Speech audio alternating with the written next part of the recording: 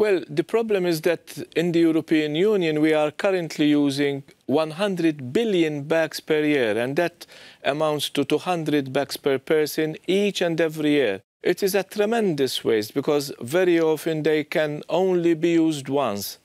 Then they are thrown in the bin, or they end up as litter in parks, in the countryside, on the beaches, and even in the sea. Nearly 80% of the litter in the sea comes from the land, and most of it is plastic.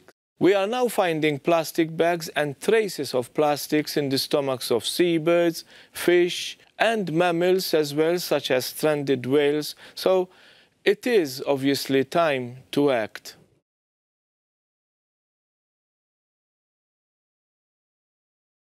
Well, this problem is a big challenge to the European Union, and last year, in 2015, the European Union adopted rules to drastically cut the use of lightweight plastic bags. Governments can choose how they do it, obviously. They can set reduction targets to cut the number of bags by 50% by the year 2019 and by 80% by the year 2025. They can bring in charges.